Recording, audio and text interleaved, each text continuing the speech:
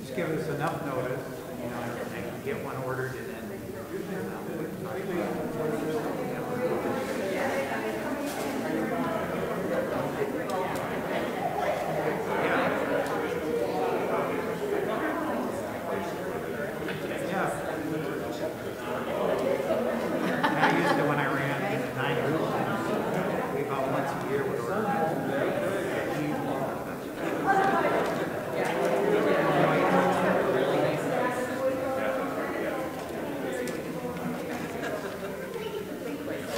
Yeah, for sure. I agree.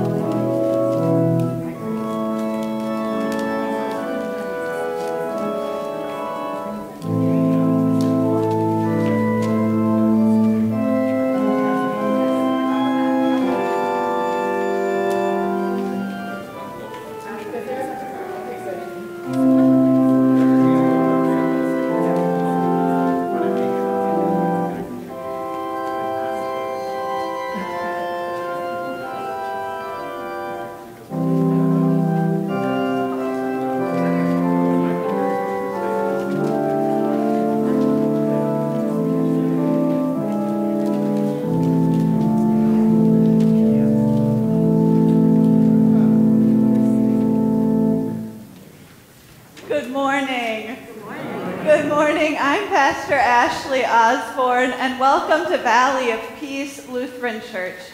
Valley of Peace is an ELCA congregation, as well as a Reconciling in Christ church and a community committed to racial justice.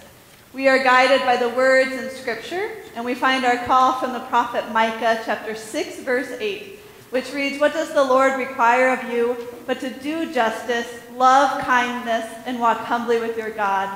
And so in our walk of faith, all are welcome to participate as we work for healing, justice, and peace, and as we celebrate the presence of God that moves in and through all people.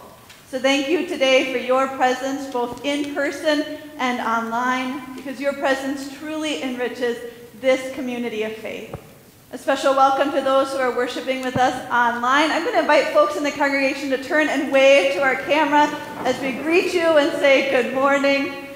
The bulletin and announcements and hymns for this Sunday can be found at valleyofpeace.org as you participate in the service today. I want to highlight just a few announcements about our life together. First, a special welcome to any visitors, but especially today we have Pastor John Hulden with the Minneapolis Area Synod. He serves as assistant to the bishop. So he answered what you called it myth-busting and adult faith formation, and he's preaching today. So we give thanks for his ministry and his greeting from our Minneapolis Area Synod. We continue in the season of Lent, so we are exploring wilderness in this season of Lent, and we really only have 2 more Wednesdays to gather for Wednesday evening worship. We use Hulden evening prayer as part of that worship, and then we dwell in questions of faith. So you have 2 more weeks to hear questions or ask questions. If you have a question that you've been holding in your heart, you can write that down and put it in the vase as you leave worship. So 2 more Wednesdays. It really is spring outside, even though it's so cold. But as you're thinking of spring, you also have 2 opportunities to order flowers, and you'll find that in the bulletin as well. You can order flowers to support All God's Children Learning Center, a ministry of Valley of Peace, and you can order flowers for our Easter Sunday flower garden. So notice the one for Easter Sunday is due March 29th, so 2 days to get that information to Sally Daniels-Heron, our communications and parish administrator. And then also I want to note that starting next Sunday, the Valley of Peace Church Council voted in their March meeting to move from masks required to masks being recommended. So that will begin next Sunday, April 3rd, where masks will no longer be required but recommended for folks as well.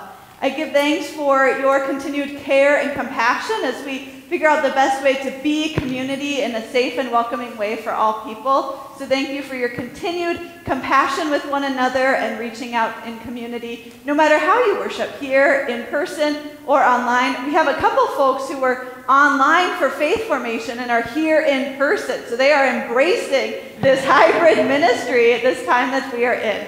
And we give thanks to God that no matter how you are present, you are valued here at Valley of Peace. At this time, I'm going to invite you to please rise as you are able and join with me in the call to worship as printed in your bulletin. God is in the water that restores our soul. God is in today and tomorrow, raising up leaders, prophets, and dreamers.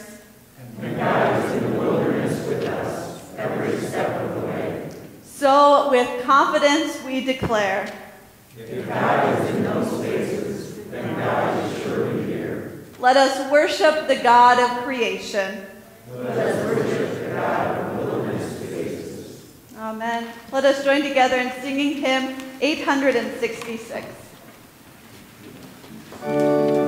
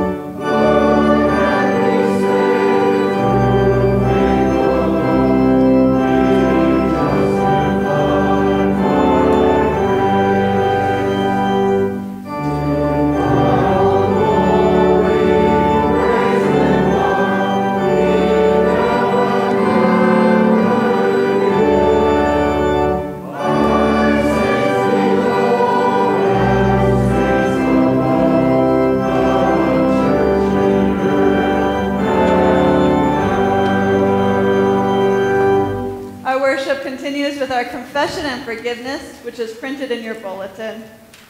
In the name of the Father, and of the Son, and of the Holy Spirit.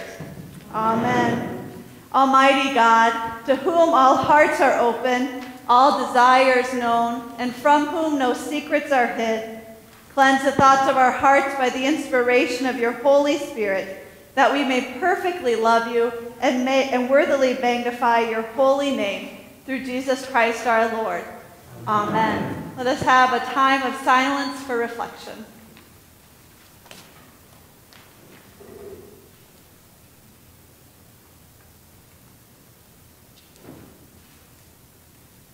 Most merciful God, we confess that we are captive to sin and cannot free ourselves. We have sinned against you in thought, word, and deed, by what we have done and by what we have left undone. We have not loved you with our whole heart. We have not loved our neighbors as ourselves. For the sake of your Son, Jesus Christ, have mercy on us. Forgive us, renew us, and lead us, so that we may delight in your will and walk in your ways, to the glory of your holy name. God, who is rich in mercy, loved us even when we were dead in sin and made us alive together with Christ. By grace you have been saved. In the name of Jesus Christ, your sins are forgiven. Almighty God, strengthen you with power through the Holy Spirit, that Christ may live in your hearts through faith. Amen. The grace of our Lord Jesus Christ, the love of God, and the communion of the Holy Spirit be with you all. And also with you. In peace, let us pray to the Lord.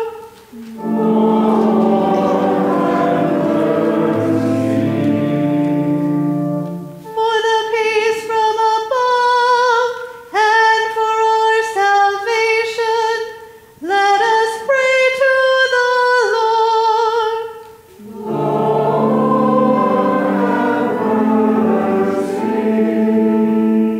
For the peace of the whole world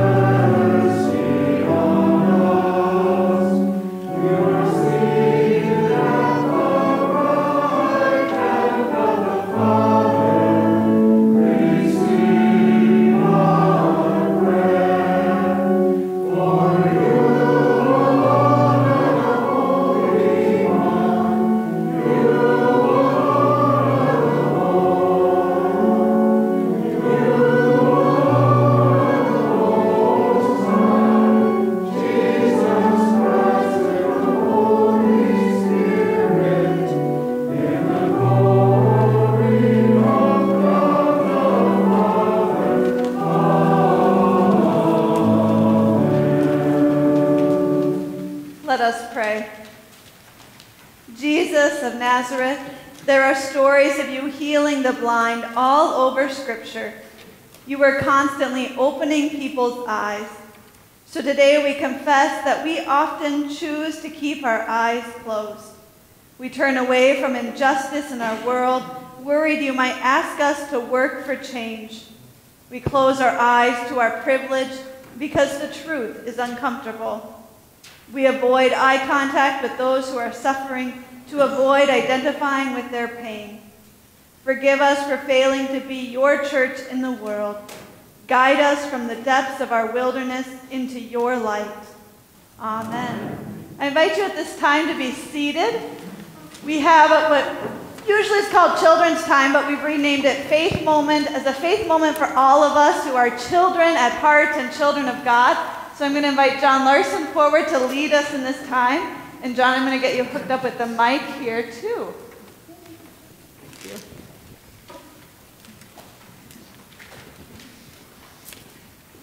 Good morning. Don't you love the wilderness created by Dan Weatherman and Emily? I especially love the mystery. Now that it's spring, though, I'm a little concerned. The bear that's been hibernating back there might wake up. I kind of don't want to turn my back, but you guys will let me know, right? People on Zoom, good time to unmute, maybe? My wife says my brain works a little different than most. That's not exactly how she puts it. In today's lesson, Jesus heals a man who's been blind since birth. It's a miracle. Now, the Pharisees, the leaders of Israel at that time, they don't see it that way. That's because they don't want to see it that way.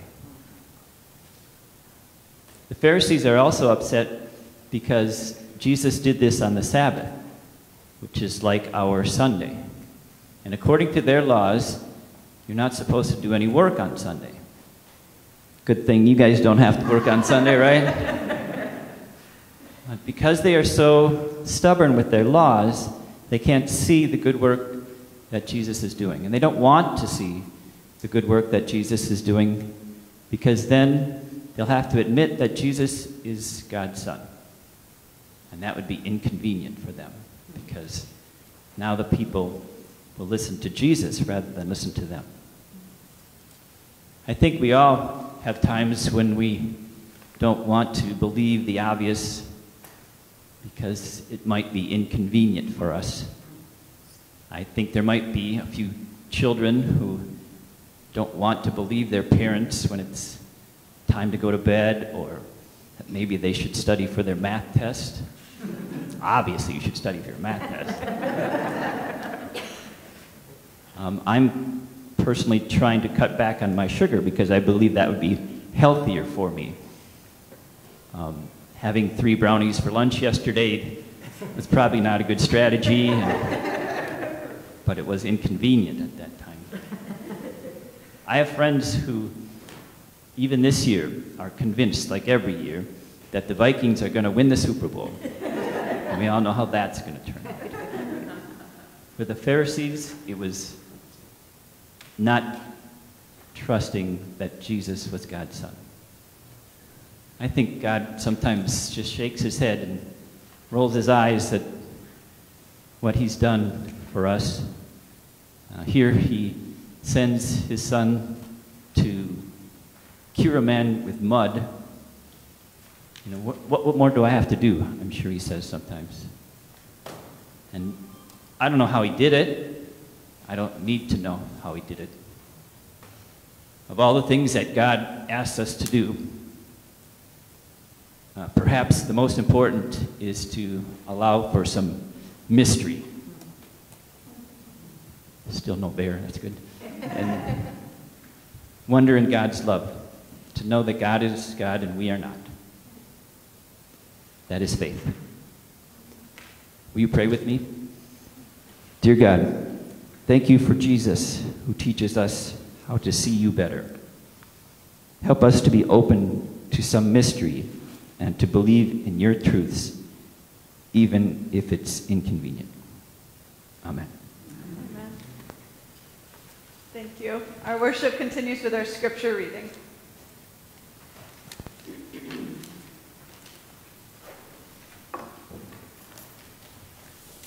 Our reading today is from John 9, verses 1 to 41, so hang in there. As he walked along, he saw a man blind from birth. His disciples asked him, "Rabbi, who sinned, this man or his parents, that he was born blind?" Jesus answered, "Neither this man nor his parents sinned. He was born blind so that God's works might be revealed in him. We must work the works of him who sent me while it is day. Night is coming when no one can work. As long as I am in the world, I am the light of the world." When he had said this, he spat on the ground and made mud with the saliva and spread the mud on the man's eyes, saying to him, "Go and wash in the pool of Siloam," which means sent. Then he went and washed and came back able to see. The neighbors and those who had seen him before as a beggar began to ask, "Is not this the man who used to sit and beg?" Some were saying, "It is he." Others were saying, "No, it is someone like him." The man kept saying, "I am the man." But they kept asking him, "Then how were your eyes opened?" He answered, "The man called Jesus made mud, spread it on my eyes, and said to me, 'Go to Siloam and wash.' Then he went and washed and received my sight." They said to him, "Where is he?" He said, "I do not know." They brought to the Pharisees the man who had been formerly blind. Now it was the Sabbath day when Jesus made the mud and opened his eyes. Then the Pharisees also began to ask him how he had received his sight. He said to them, "Jesus put mud on my eyes. Then I washed, and now I see." Some of the Pharisees said, "This man is not from God, for he does not observe the Sabbath." But others said, "How can a man who is a sinner perform such signs?" And they were divided. So they said again to the blind man, "What do you say about him? It was your eyes he opened." He said, "Jesus is a prophet." The Jews did not believe that he had been blind and had received his sight until they called the parents of the man who had received his sight and asked them, "Is this your son, who you say was born blind? And then does he now see?" His parents answered, "We know that this is our son, and that he was born blind. But we do not know how it is now that he sees, nor do we know who opened his eyes. Ask him. He is of age. He will speak for himself." His parents said this because they were afraid of the Jews, for the Jews had already agreed that anyone who confessed Jesus to be Messiah would be put out of the synagogue. Therefore his parents said, "He is of age. Ask him." So for the second time they called the man who had been blind, and they said to him, "Give glory to God. We know this man is a sinner." He answered, "I do not know whether he is a sinner. One thing I do know, that though I was blind, now I see." They said to him, "What did he do to you? How did he open your eyes?" And he answered them, "I have already told you, and you would not listen. Why do you want to hear it again? Do you also want to become his disciples?" Then they reviled him, saying, "You are his disciple, but we are disciples of Moses. We know that God has spoken to Moses, but as for this man, we do not know where he comes from." The man answered, "Here is an astonishing thing. You do not know where he comes from, and yet he opened my eyes. We know that God does not listen to sinners, but he does listen to one who worships him and obeys his will. Never since the world began has it been heard that anyone opened the eyes of a person born blind. If this man were not from God, he could do nothing." They answered him, You were born entirely in sins, and are you trying to teach us?" And they drove him out. Jesus heard that they had driven him out, and when he found him, he said, "Do you believe in the Son of Man?" He answered, "And who is he, sir? Tell me so that I may believe in him." Jesus said to him, "You have seen him, and the one speaking with you is he." He said, "Lord, I believe," and he worshiped him. Jesus said, "I came into this world for judgment, so that those who do not see may see, and those who do see may become blind." Some of the Pharisees near him heard this and said to him, "Surely we are not blind, are we?" Jesus said to them, "If you were blind, you would not have sin. But now that you say we see, your sin remains." The word of the Lord. Thanks be to God.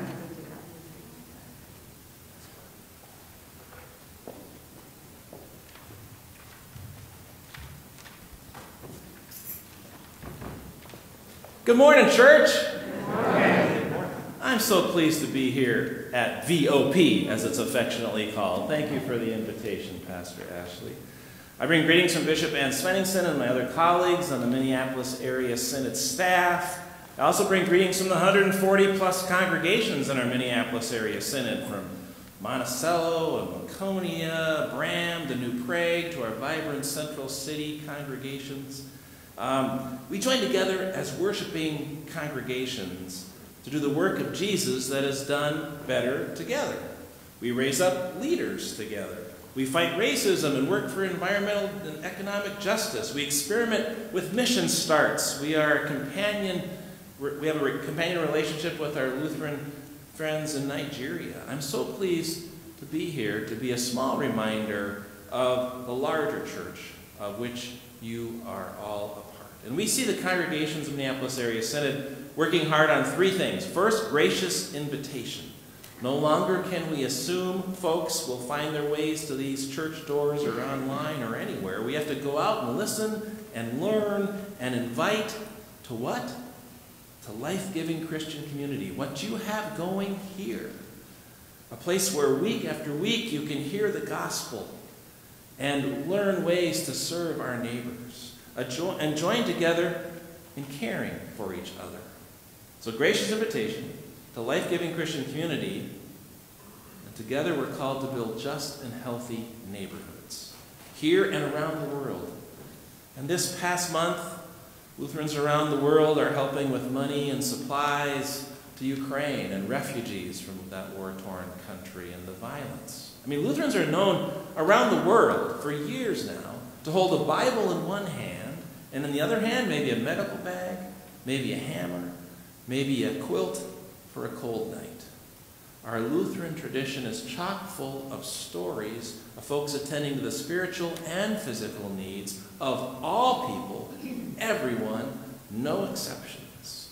A portion of your offering every week goes to the Synod, which we split in half and send half to the national church, and around the world to change lives, to bring hope. So thank you.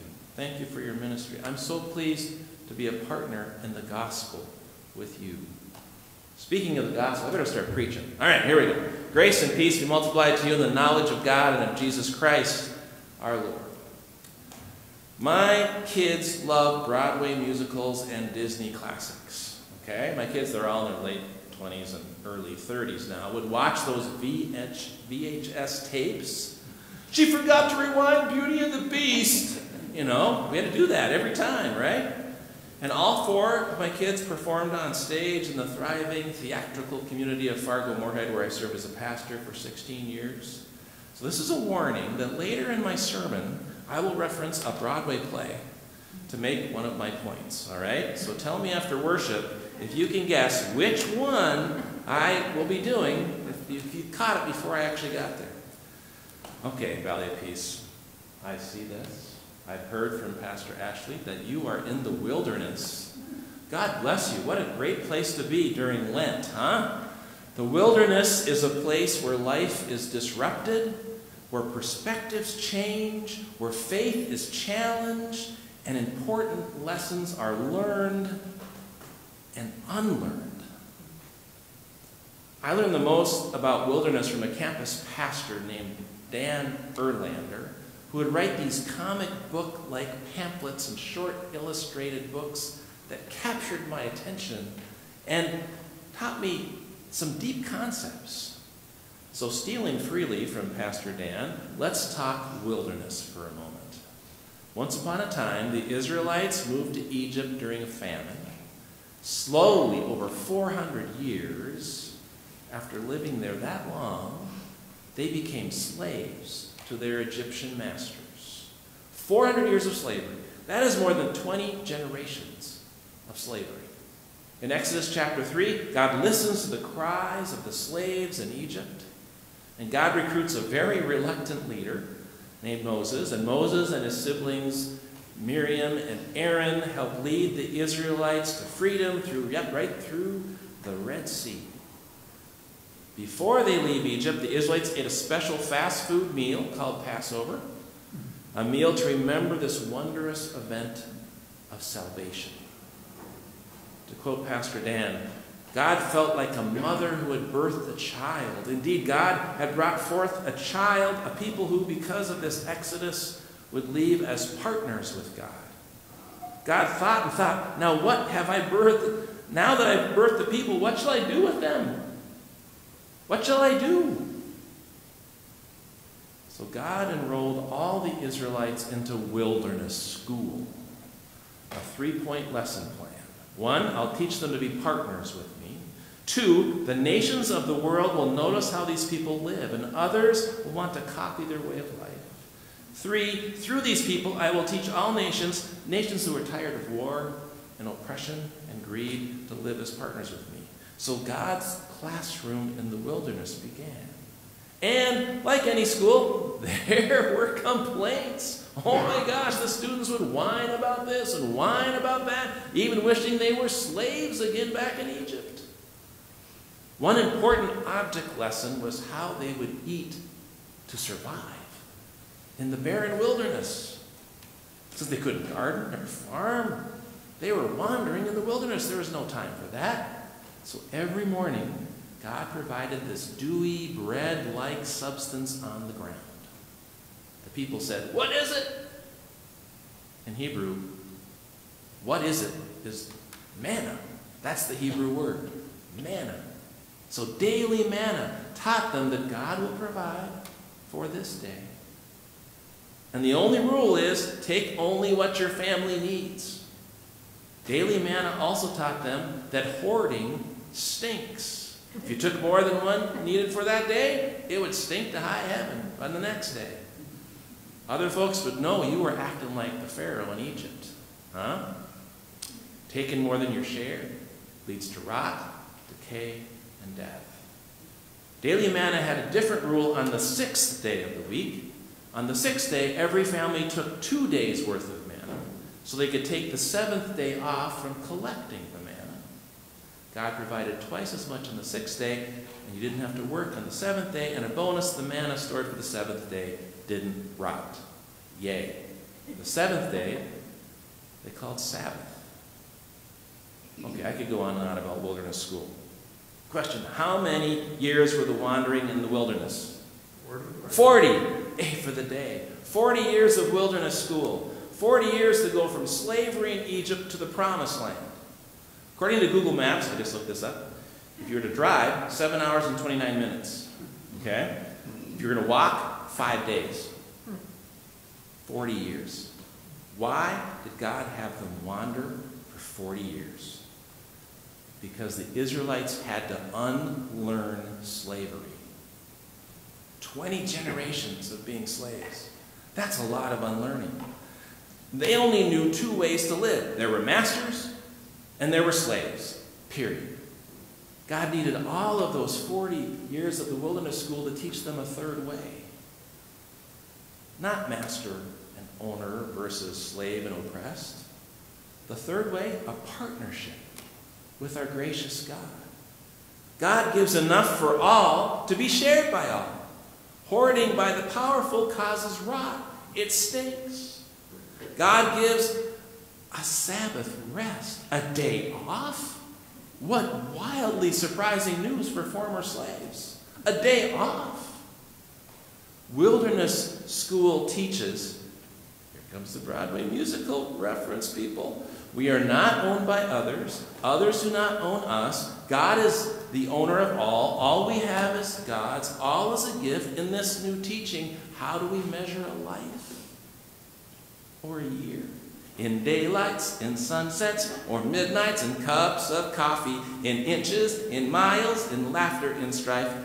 5,000, 25,000, 525,600 minutes. How do you measure a year in the life? How about love? Okay, my kids would be really embarrassed right now. I hope they watch it online. Seasons of love. Anybody want to tell me what musical? Rent. Good job. Yes. We are not owners, people. We are not owned either. We are renters on this little blue ball spinning around the sun, which takes 525,600 minutes, right? How much do you measure? How do you measure a year?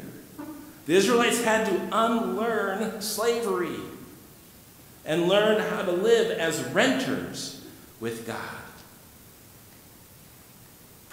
Partners, stewards of this planet. So the 40 years of school is over, and they enter the promised land. How did it go? Well, yeah, they did learn some, but it doesn't go out that great. First, then they thought they needed judges, so they got judges. Then they thought they needed kings, they got kings. Then God sent prophets. That still didn't work that great. Time for another teaching moment. God put skin on and became our teacher in Jesus Christ. Our gospel lesson today, chapter 9, the Gospel of John. Thanks for reading the whole chapter almost.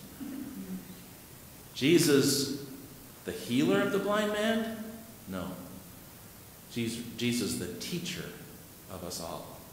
As Jesus walked along, he saw a blind man from birth. Rabbi, the disciples asked, who sinned, this man or his parents, since he was born blind? Neither. Then Jesus spits on the ground, takes the mud, puts it on the eyes of the man, and sends him to wash in the pool of Siloam. The man goes, washes, and can see. Take note, Jesus didn't follow him there. When his sight is regained, Jesus wasn't there. Then the questions began. How could Jesus do that? Was it Jesus who did that? Was the man really blind in the first place? Who sinned? Who is this blind man? What do you think about Jesus? Who is his parents? Do you believe? What do you want to be his disciple, even if it gets you in trouble? Who sinned? The blind man, his parents? Which one? How about your faith story? How do you face the tough questions in life? Does believing in Jesus make a difference? Are you afraid to question your faith? What might happen if you read your Bible every day? What does it mean for my life that God loves me just the way I am right now? I really don't have to do anything to earn God's love. This story from the 9th chapter in John has three main actors: the blind man, Jesus, and the religious authorities. From the view of the religious authorities, the blind man and Jesus are really kind of heretics. They assume the man is blind because of some sinful act. But wait, he was born blind, so then they change it to some sinful act done by his parents. They accuse Jesus of heresy because, like you've heard, all this happened on the seventh day, on the Sabbath, the day of rest. Even healers are not supposed to work on the Sabbath.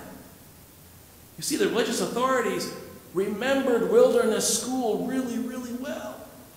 They knew the lesson of manna and Sabbath, and they were here to enforce it. In John chapter 9, Jesus the teacher is showing us a new way. Let's hear again the end of this story. The religious authorities talk about this man who is blind. We are disciples of Moses. We know that God has spoken to Moses, but as for this man, we do not know where he comes from. And the man answered, never since the world began has it heard that anyone opened the eyes of a person born blind. If this man who healed me were not from God, he could do nothing. They answered him, you were born entirely in sins, and you're trying to teach us. And they drove him out. Jesus had heard that they had driven him out. And when Jesus found the man, he said, do you believe in the Son of Man? He answered Jesus, and who is he, sir? Tell me so that I might believe in him. Remember, this is the first time he's actually seen Jesus since his sight is restored. Jesus said to him, you have seen him, and the one speaking with you is he. He said, Lord, I believe. And he worshiped him. Jesus said, I came into this world for judgment so that those who do not see may see, and those who do see may become blind. Some of the Pharisees near him heard this and said to him, surely we are not blind, are we? This story is not about a blind man wanting to see. Let me clarify that. He didn't ask to be healed. And even today, we shouldn't assume someone blind wants to see. This story is not about blind versus sight. This story is about blind versus insight.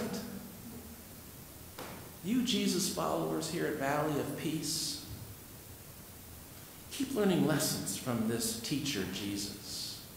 Jesus provides true insight to all of us who are born blind.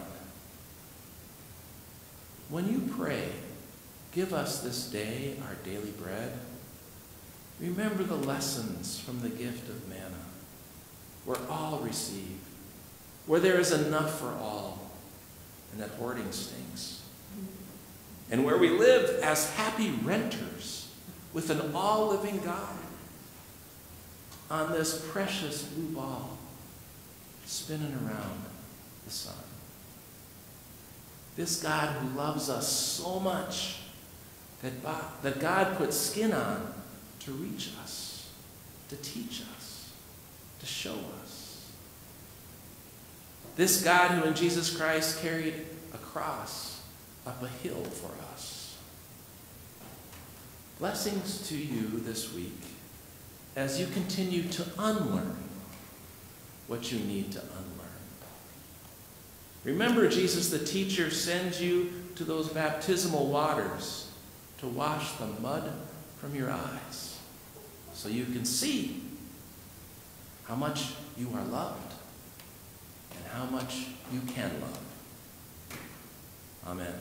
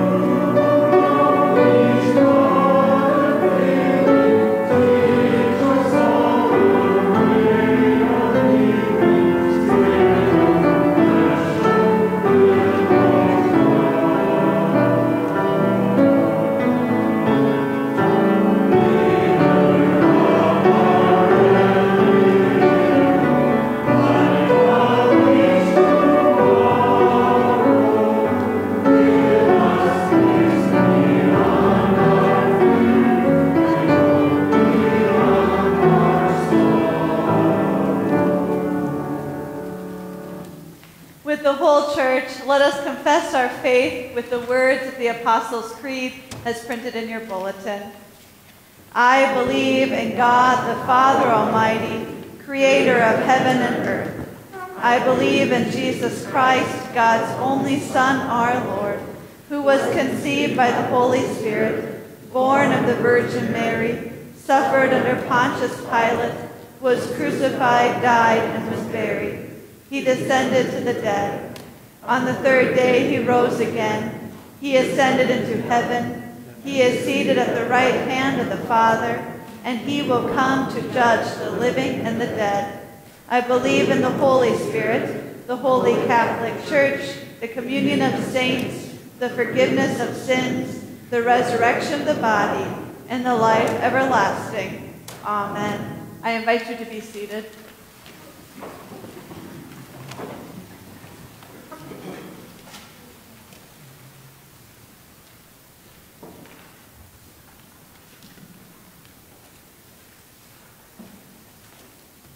Drawn close to the heart of God, we offer these prayers for the church, the world, and all who are in need. Jesus formed the disciples in the ways of extravagant mercy and profound welcome. Lead your church to be a community marked by forgiveness, hospitality, and celebration. Send us to transform a world plagued by fear and condemnation. Lord, in your mercy. You make the land to produce a harvest that sustains your entire creation. Equip farmers and farm workers who till the soil. Nourish the earth with ample rainfall and abundant sunshine. Heal grounds tainted by pollution or misuse. Lord, in your mercy. Countries are divided, and leaders often harbor grudges. Reconcile nations that experience conflict. Especially today, we lift up the people of Ukraine. Act quickly to bring an end to war. Anoint peacemakers trained in the art of diplomacy, and foster a spirit of collaboration among political rivals. Lord, in your mercy. Your people cry for help in times of distress. Resolve disagreements among family members.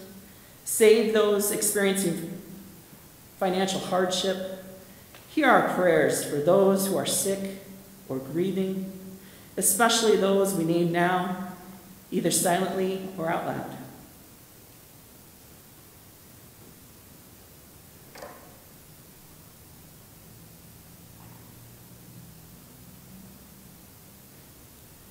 Console us with the promise that everything can become new. Lord, in your mercy. Your love comes to us when a table is set and a feast is prepared. Bless the feeding of ministries of this congregation, especially the work of prison. Bring an end to hunger in our community and around the world. Lord, in your mercy. As Women's History Month draws to a close, and the first Black woman to be nominated to the Supreme Court has been heard, we celebrate the strength, power, passion, beauty, and courage, and faith of women and those who identify as female all across the globe. Made in the likeness of God, God chose women to lead, support, nourish, and deliver God's glory to the earth. We give reverence to the women in the scripture, honor the women of the past, and celebrate the women of today. Lord, in your mercy. The one who was dead is alive again. We give thanks to those who have died, confident that steadfast love surrounds them. Shelter them in your love until we are gathered at your heavenly banquet. Lord, in your mercy. Accept the prayers we bring, O God, on behalf of a world in need, for the sake of Jesus Christ. Amen. Gathered one by the Holy Spirit, let us pray as Jesus taught us. Our Father in heaven, hallowed be your name. Your kingdom come, your will be done, on earth as in heaven. Give us today our daily bread. Forgive us our sins, as we forgive those who sin against us. Save us from the time of trial, and deliver us from evil. For the kingdom, the power, and the glory are yours, now and forever. Amen. In this season, we are not passing offering plates in worship, but we do pause in worship to remember the gifts that God has given us, gifts of time and talents and treasures, and the way we are called to steward those gifts. If you are able to give a financial gift to Valley of Peace at this time, you can do so in a few ways. The offering plates are right outside the sanctuary as you leave, or you can mail offering to the church office. You can also go to valleyofpeace.org to give online, or you can text to give, and you see that number in the bulletin. Thank you for the many gifts you share with this community and so many others.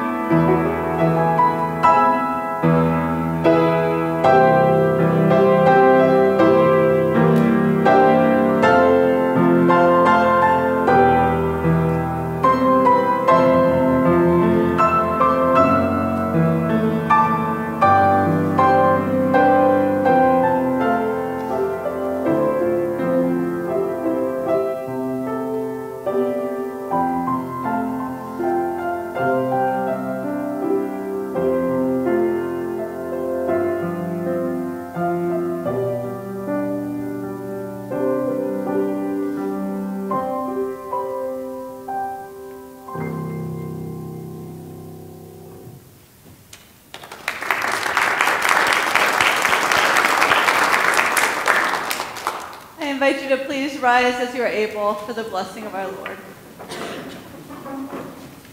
And now may the Lord bless you and keep you, the Lord's face shine on you and be gracious to you. The Lord look upon you with favor and give you God's everlasting and almighty peace.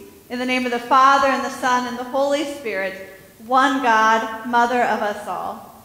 Amen. Let us join together in singing our sending hymn, number 592.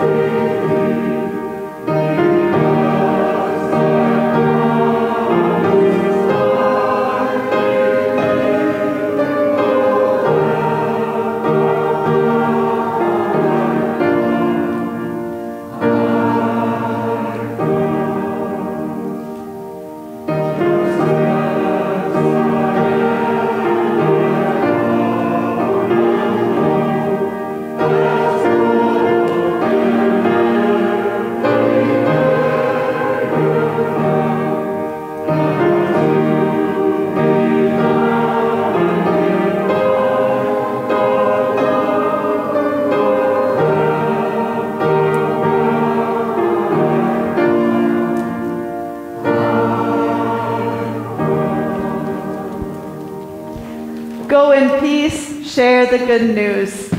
Thanks be to God.